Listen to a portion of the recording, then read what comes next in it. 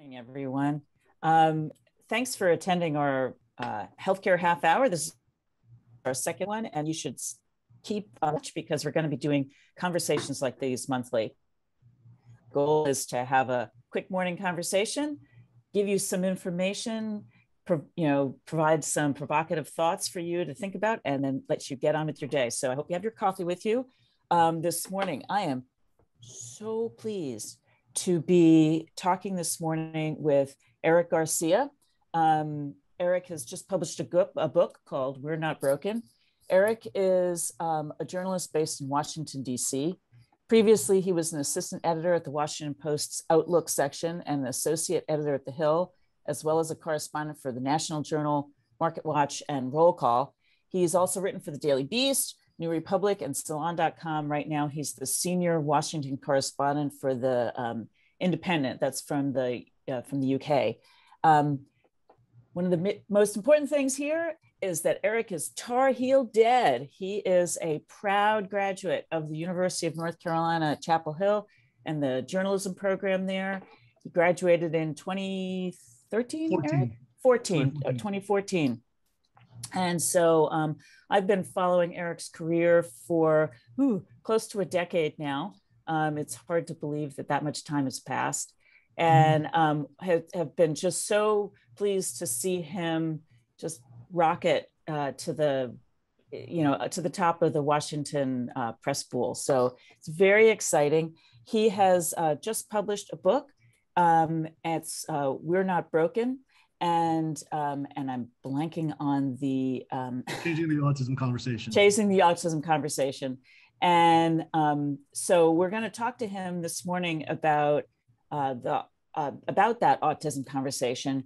So I'm just gonna jump right in. Eric is someone who gladly publicly acknowledges the fact that he is an autistic person, and so I'm going to jump right in, Eric, and ask you a question that, I was reading your book, and unfortunately I only got it about 2 days ago. So I've been cramming through it. And there's lots of thoughts in there. But, one of the things that's really interesting to me, I think for a long time as journalists, we've been sort of had it pounded into our heads, like we should be talking about people first. So the language has been people with autism, people with disabilities. But I hear you say autistic people.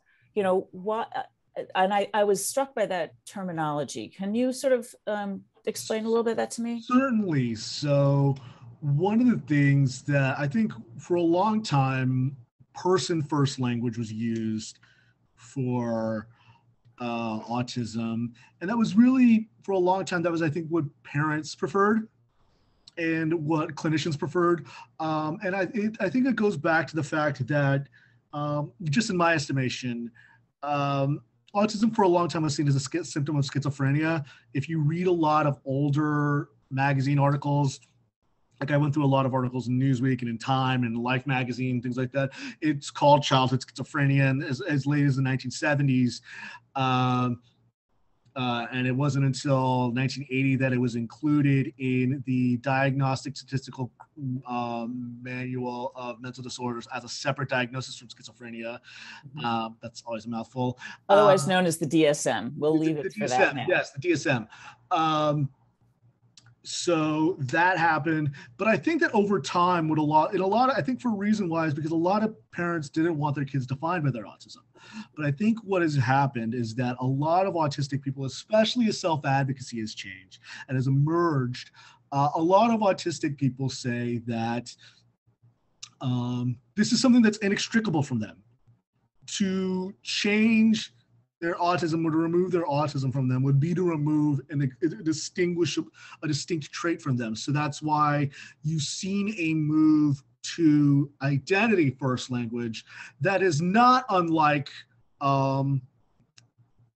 little people calling themselves little people, or deaf people using identity first language, or blind people using identity first language. At the same time,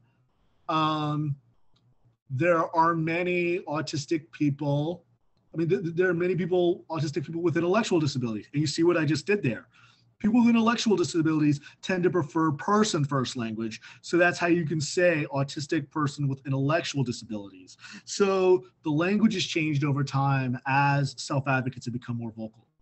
And this is also, and this is something that comes reading your book, you're talking about self-advocacy. There is that, and I guess there's also a linguistic debate about high functioning versus low functioning. And I think a lot of the folks you talk about are, somewhat high functioning, although you could say that Hari Srinivasan, some people would see him as low functioning, even though he's a student at Columbia University. Right? Berkeley, that's right. Yeah, so that was a really important thing. When I started writing about autism, I used to think about things in high functioning and low functioning terms. But one of the things I've come to realize is that those terms really don't serve autistic people well. And I feel as a journalist, our job is to portray the world as is. And the reason why I don't think high functioning and low functioning work is because they're terms that are created by non-autistic people for how they perceive autism, rather than how autistic people see themselves or how they articulate their needs. So, for example, let's talk about Hari. You talk about Hari Srinivasan. Let's talk about him.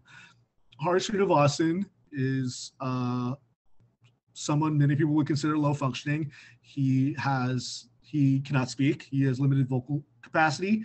He has vocal apraxia, so oftentimes he'll make involuntary sounds with his mouth.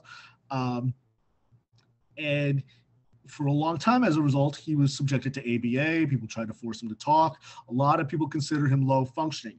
It wasn't until a teacher of his taught him how to use a communication device, a typing device, that he really started to thrive and people started to accept him. And he went to community college, I believe it was San Jose City College. Then now he's a student at Berkeley. And now he is on the federal government. He's now sits on the board of the federal government's Interagency Autism Coordinating Committee, which is the federal government's advisory board on autism. So that's an example of how someone could be considered how the world saw Hari as a low functioning person. But he, if given the right supports and the right need and the right accommodations, he can actually be very high functioning. Conversely, I profile a woman by the name of Julia Bascom, who's the executive director for the Autistic Self-Advocacy Network. And she's somebody many people would consider high functioning. She has advised presidential candidates on their disability policies. She's obviously the head of a very prominent nonprofit, but she has a live-in support person. And she has said very publicly, and she told me that she would not be able to do all the things she does without that kind of live-in support person. So what I've come to realize is that the words high functioning and low functioning really kind of failed people. And I think that what I prefer to say is high support needs or low support needs, or autistic people with intellectual disabilities or non-speaking autistic people, because those describe what autistic people are rather than, or what they need, rather than what they, rather than how people perceive them.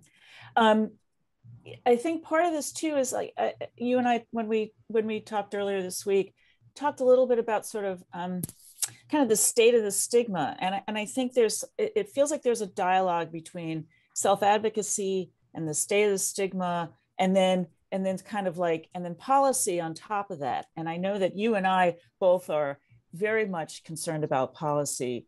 How does this kind of changing of kind of self reflection starting to be reflected in policy? Yeah, so this is going to be a long answer. So essentially we have to go back to 1990. And what happened is in the 1980s, as I mentioned before, the DSM didn't include autism as a separate diagnosis until 1980. Around 1987, it included pervasive developmental disorder not otherwise specified. there was another condition that I'm blanking on. Then in 1994, they had Asperger's syndrome.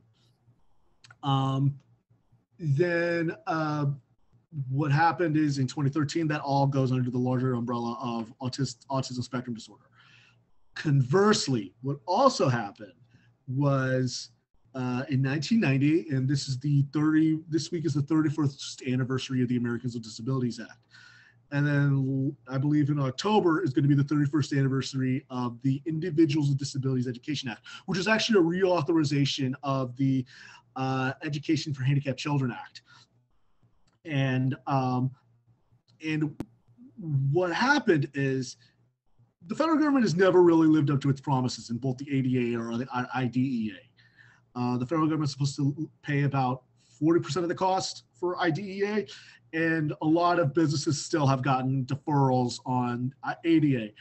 But what was important was IDEA specifically included autism. After previously considering it a mental illness, it was now included as a disability.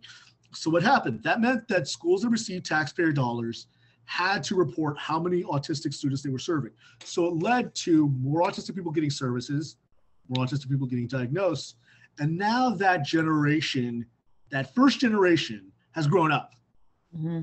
Mm-hmm. So what happens is now you're seeing a lot of them, because they received those services, and because they were, however meager they were, or they received those accommodations, however half-hearted they were, they now had a working language, and they got services that they otherwise wouldn't have had, and they learned to advocate for themselves. Go ahead. So, and your generation, I am so impressed with what good self-advocates your generation is. So like, it's the internet generation, that's digital. Yeah. And so you have both not only the services, but the tools.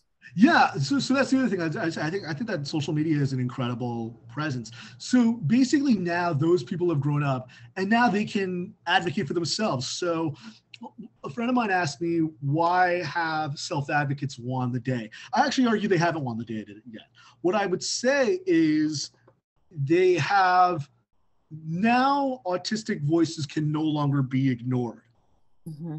So there was that movie that Sia put out earlier this year called Music that was panned by a lot of autistic people. Actually, and then because it had a scene about of one character restraining and pressing down an autistic person. And it led to so much backlash, Sia deleted her Twitter account because she was fighting with autistic people the whole time. She went full Donald Trump on these people.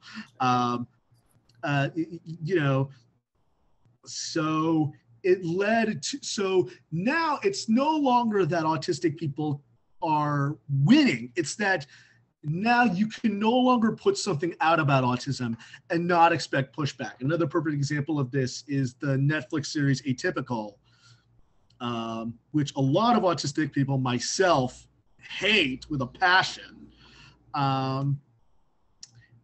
And because the main character is not played by an autistic person, it's a very flat, one-dimensional portrayal of autism. You can't get away with just doing that anymore.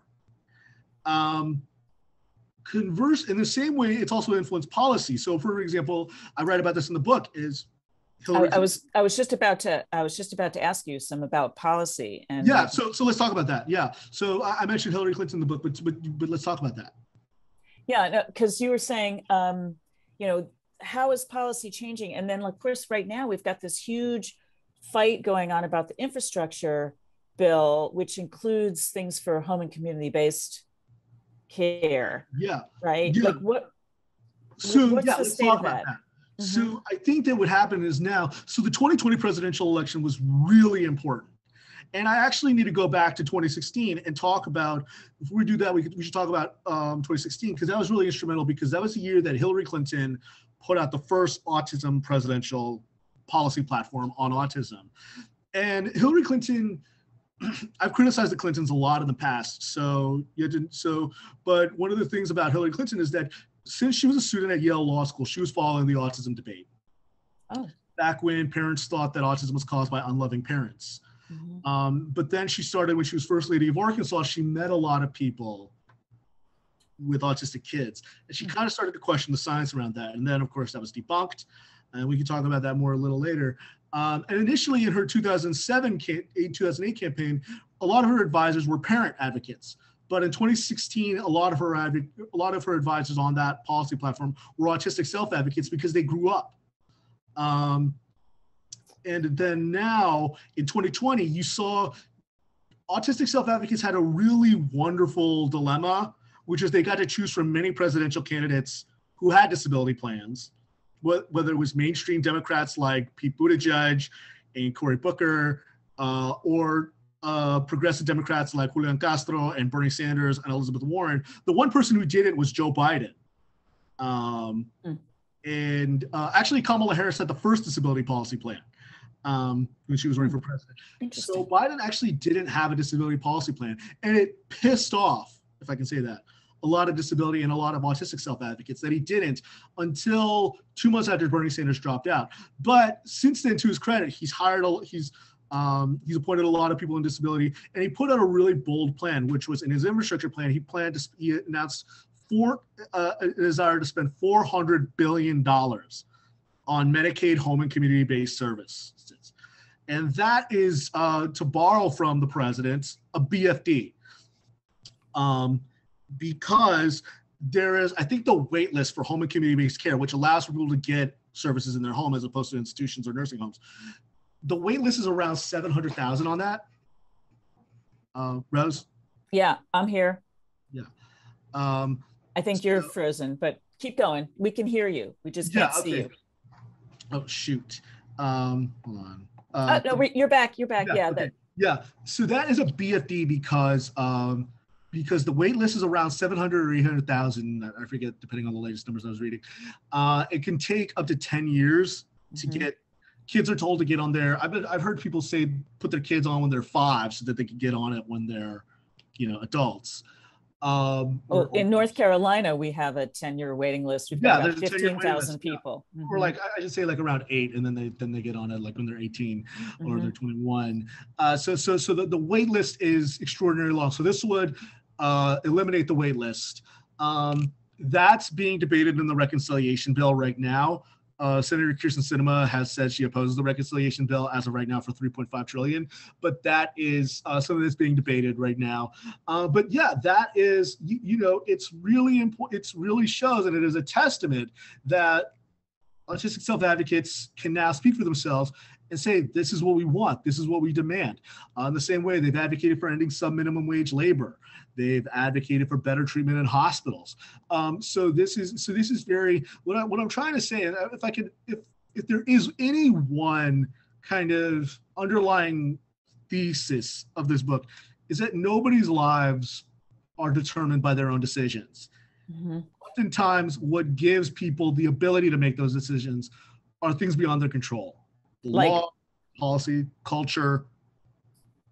And Eric, like you're getting at the entire reason why I got into journalism, because when I was nursing, I kept seeing that my patients were being pushed around by policy questions that they had no control over. Yes. And, sort of like, how do you sort of help people understand policy better? And there's a question in the chat about ABA.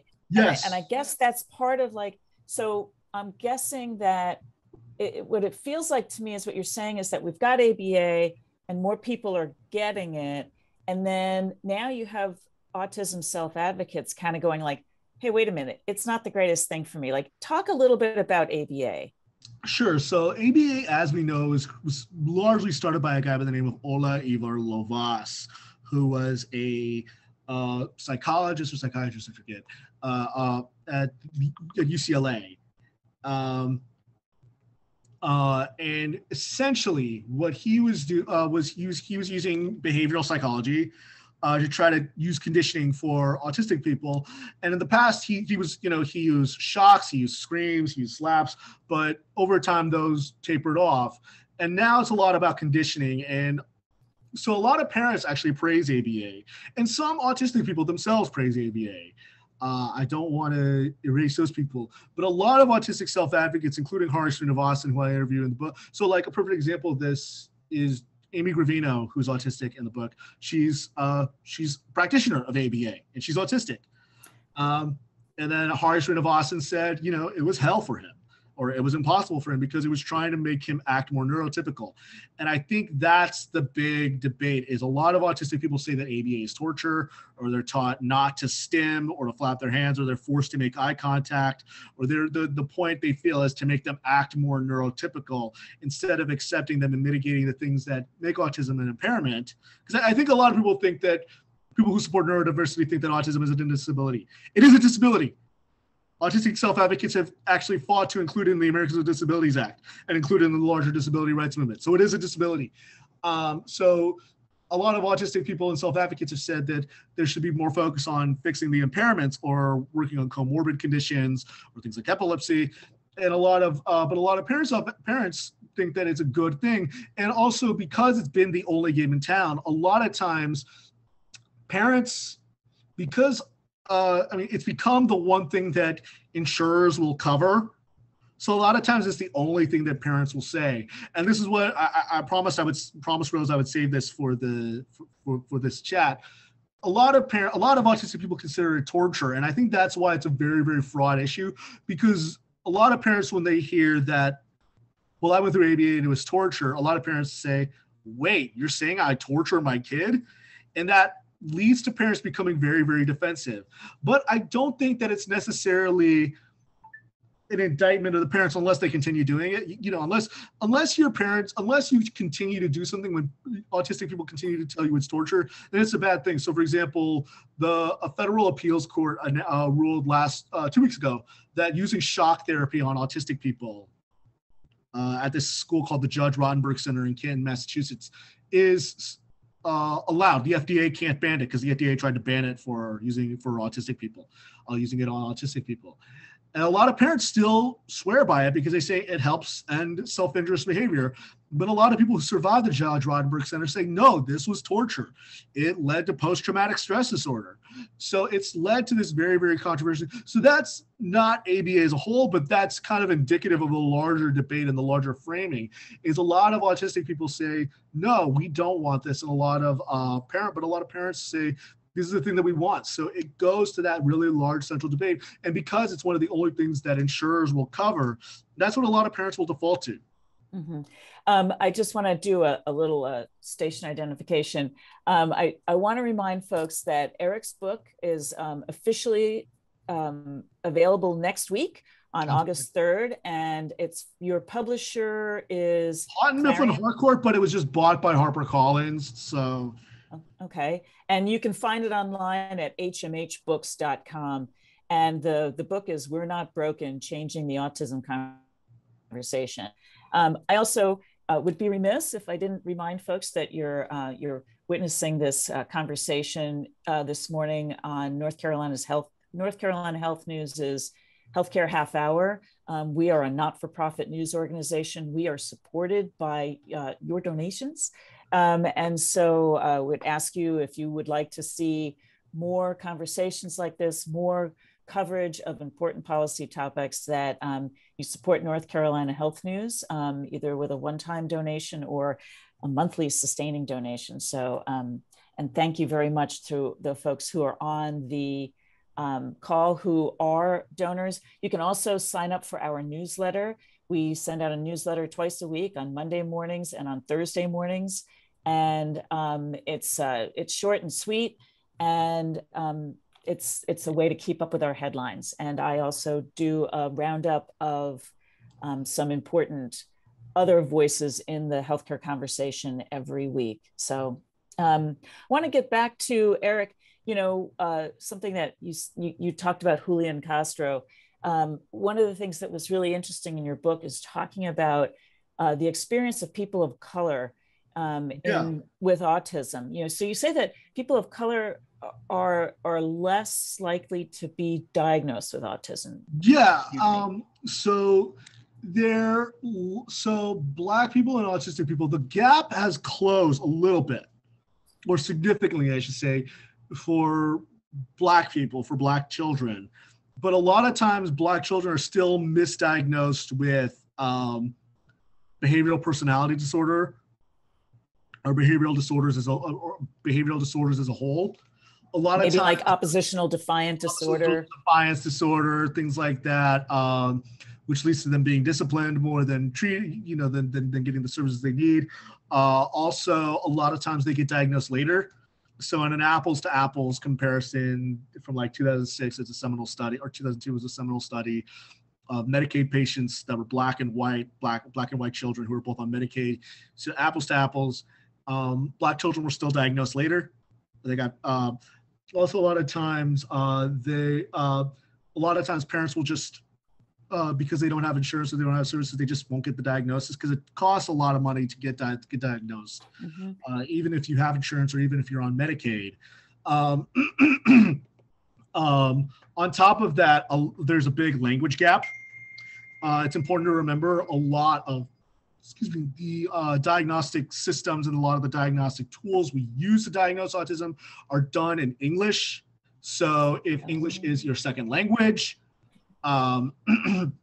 particularly if you're Latino, a lot of service providers don't do services in Spanish, or if you're Asian American, or if you're anything else, or if you're from African countries, or even if you're from Europe. So a lot of immigrants don't get diagnosed until later, or children of immigrants.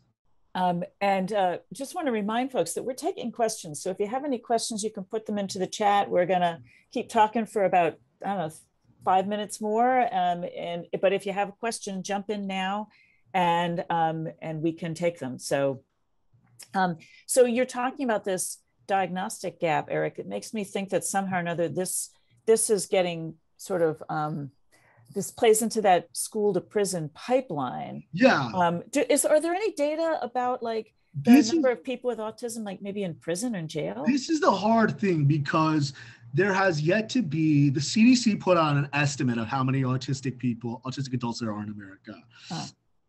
But it was I'm going to bastardize the data, but it was basically projecting from the amount of children that are. So there hasn't been a full comprehensive survey like there was in the United Kingdom. Oh, there was. That showed there was basically a similar amount of autistic children and autistic adults, but that's because the UK has the NHS. So it's a lot harder in the US to do that because there are people who are still undiagnosed. There's still a lot of people who might not have insurance. There's not that comprehensive. There's not that centralized data component. So we don't really know what the exact number of autistic people are in the United States of America. Or autistic adults there are in the United States of America. But we do know that there are a lot of people with mental health disorders who are in prison. So part of me wonders like if there's some overlap there. There probably is. Again, there would need to be there would really need to be a comprehensive survey that actually looks into it. But there has yet to be that kind of. There has yet to be one, and I'm skeptical if there could be one in the United States just because of the way that our healthcare system is kind of a patchwork system. It's, people are on different insurance plans. Then on top of that, there's not really an American healthcare system. There's 51 healthcare systems with kind of a federal government blanket on top. Yeah. So we're getting near the end. So there's been other books about autism, right? Ray, you're anticipating my question. What was your goal in writing this book? Like, what was, what were you trying to get out there? Yeah, good question. What I was trying to get out there was I felt like most of the discussions about autism policy either began or ended with either talking about vaccines, which we should say that is 100% a hoax. Vaccines do not cause autism. Study after study after study after study has shown that. So go get your COVID vaccine.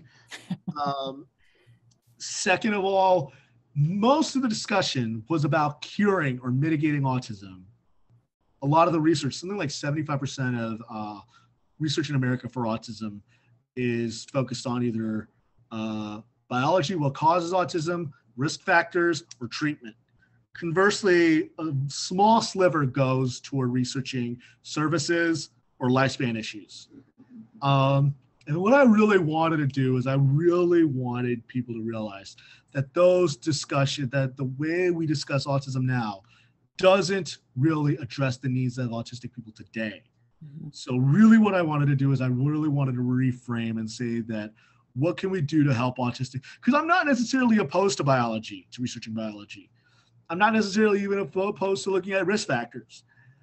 I do think, though, that those are such long-term goals that they're not going to fit. They're not going to help people right here and right now. So Ray's question is the key takeaways that you want your readers and audience to understand. The conversation.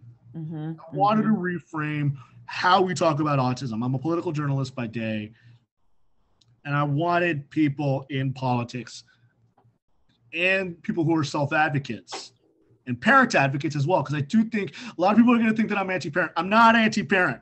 There's tons of great parents. You talk so lovingly about your parents and the support you've gotten from them. Yes. And I talk a lot about great parents, of autism, Lydia Wayman, Shannon Disroche's Rosa, Ron Fournier. They're all amazing parents. David Perry is another guy I know. There are so many fantastic parents. But what I wanted is for parents, self-advocates, everybody to better be able to advocate for themselves and the people they love, and to advocate for things that can help them in the here and now. So you're saying, and this was Ray Hemachandran's question, which is like the action to be taken is advocacy around services. Yeah, absolutely. Or like home and community-based care, or changing the way we pay, because a lot of autistic people, a lot of disabled people as a whole are still paid below minimum wage. It's legal to do that. Mm-hmm. A lot of autistic people are still face a lot of obstacles in the healthcare system because people don't take them seriously. I talk about it in the book, and I'm sure you read the thing I wrote about Lydia Wayman. Mm-hmm.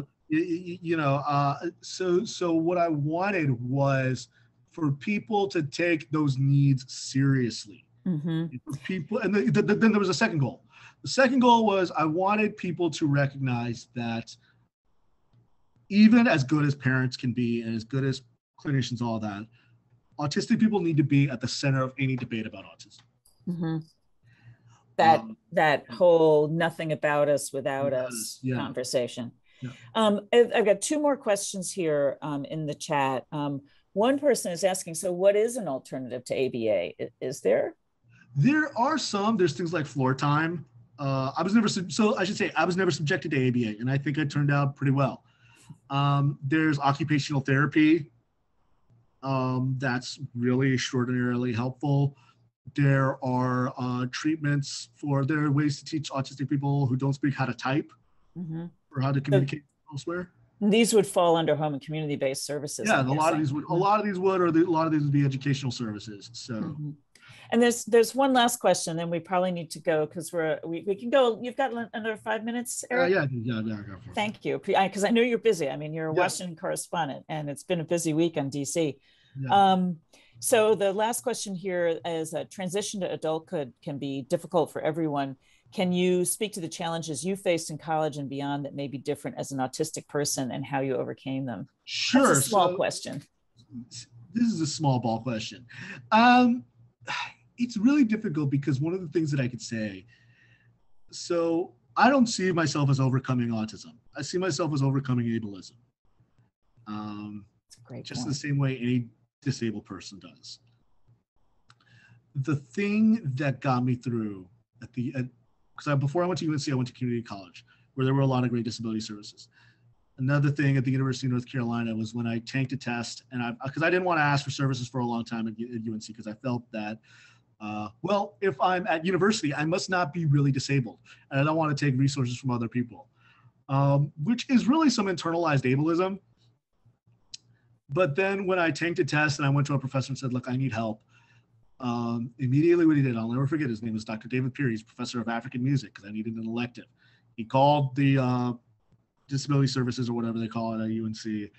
And he said, if they're waiting for you, go. So it required good professors. It required a good support system. It required people who were understanding and what needs to happen. So I'm thankful for Dr. David Pierre. I'm also thankful for another professor of mine, Farrell Guillory, who I read about.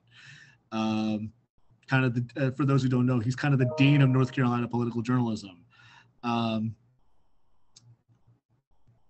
one of the things is that it shouldn't just be, what if both of them had said no? What matters more is making schools and making systems accommodating as a whole.